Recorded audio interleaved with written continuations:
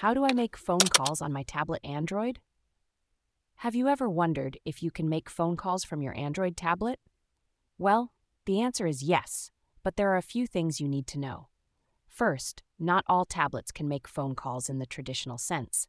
If your tablet has a SIM card slot and a cellular data plan, you can use the built-in phone app to make and receive calls, just like you would on a phone.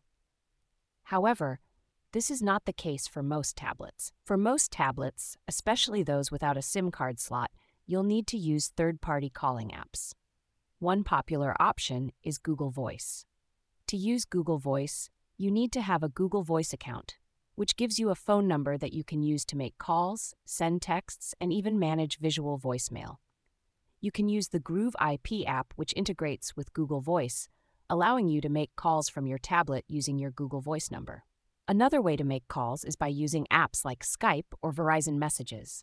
If you have a Verizon Android tablet, you can use the Verizon Messages app to make calls and send texts over Wi-Fi.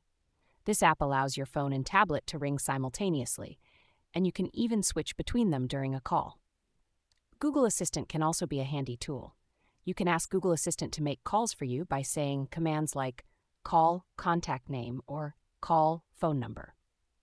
This feature is particularly useful if you have a Pixel 4 or later device, where you can also accept or decline calls with voice commands.